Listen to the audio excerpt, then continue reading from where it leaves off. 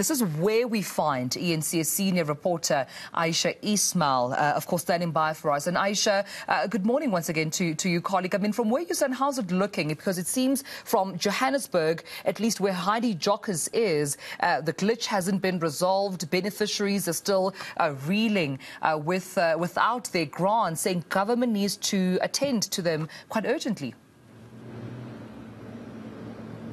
Tumelo, it's a sad situation. I've spoken to several old people, pensioners, saying that they have been coming to the post office, going to the auto bank, going to retail stores to go and try and draw their money.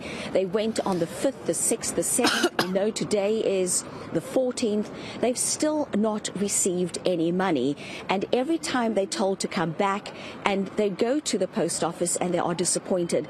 But I'm now joined by a pensioner here from an area called Chatsworth here in Malmesbury, and her name is Sarah. You were telling me earlier that you've been to this very post office multiple times. You've just come out of here now. What have you been told?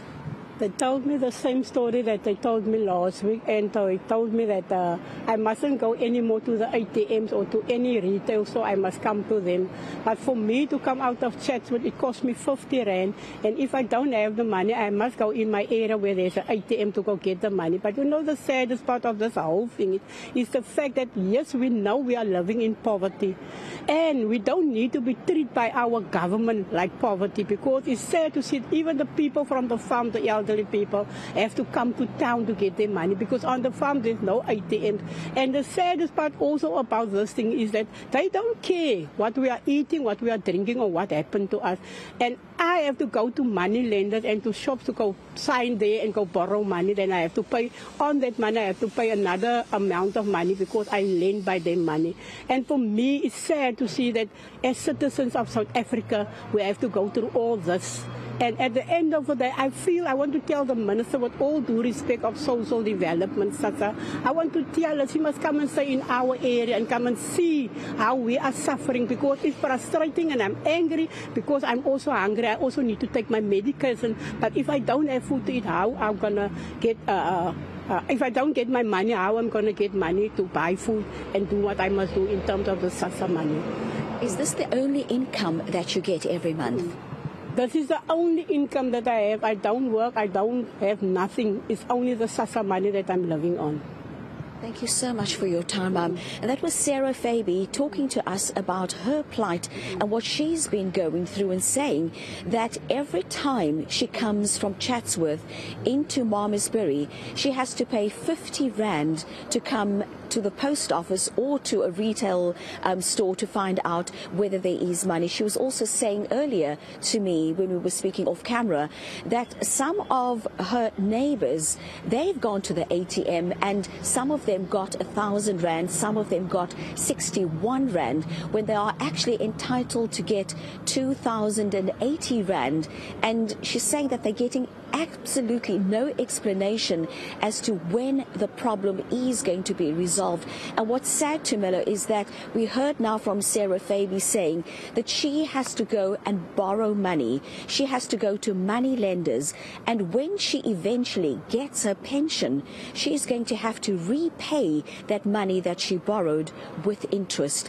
Another woman was telling me earlier that she was told by the post office that they may only get the balance of the money next month. So what do people do in the meantime? How are people expected to eat? And coupled with that, they say when they go to the post office, they could get there at a time when it's load shedding, and then they still have to wait for 2 to 3 hours to find out whether they're going to get their money. But right now, as I'm talking to you, there are thousands of people still waiting to get their grant money that they depend on from the state, and this is often the only income that they get every month. Yeah, and we've definitely heard, Ayesha, from, activists, human rights activists, saying that it's a constitutional obligation that needs to be maintained. When we're hearing from, the most vulnerable saying they have to now borrow money, this is usually unsecured loans. They have to pay them back with interest. We know how it goes with these types of loans. At times, your ID book is confiscated from you. until you make that payment. So with the little that you eventually get, you have to pay that loan back. If you fail, then you may have some of your items confiscated, which is really a rippling, cycle effect. But we'll keep an eye on this because we do expect, of course, the Minister, Lindiwe Zulu, just to give us clarity on what exactly is happening and how they will resolve the system glitch. Ayesha Ismail, I'll leave it there, colleague, and thanks so much for bringing us another perspective out in Malmesbury on how this lack of, adequate and timeous, grant payments is actually negatively impacting on those beneficiaries around the country.